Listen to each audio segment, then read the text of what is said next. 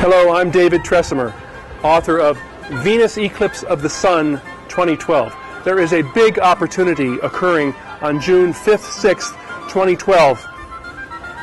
The effects will last for months, but the phenomenon itself will not occur again until 2117.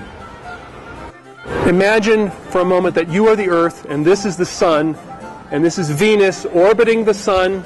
From the Earth's point of view, that's your point of view, it appears to go above the Sun or below the Sun, except every 120 years, it appears to go right in front of the face of the Sun.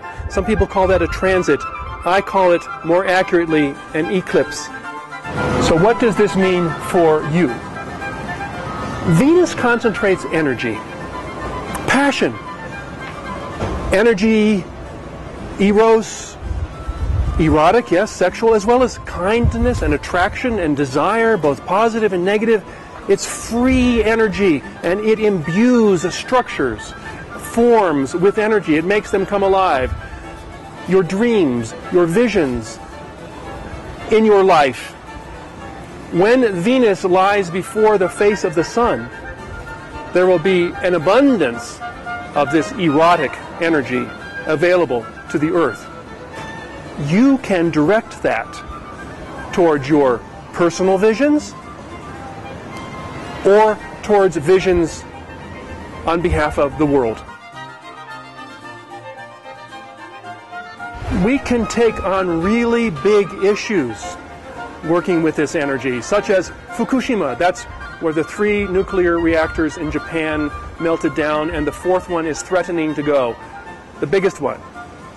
We can imagine working together. We can imagine nations working together, engineers working together to clean up that situation. Cooperating on a big positive vision. There's much more about all of this in my book, which you can get from our website, starwisdom.org, or you can get it immediately on your Kindle from Amazon.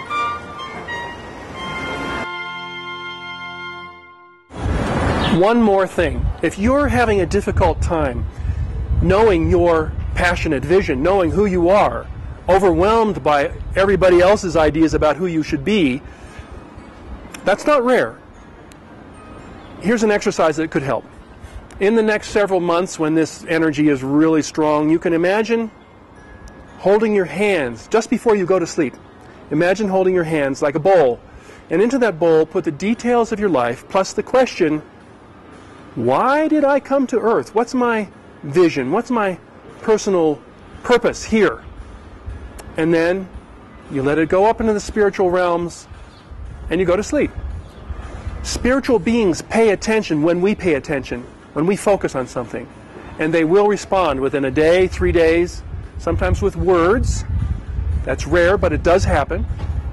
And sometimes with a book that falls out of a bookshelf onto your head, opening to a certain page, sometimes with a phone call that comes out of the blue, or with an unexpected meeting of some new person, all bringing a piece of a puzzle into place to solve your riddle of what your life is all about.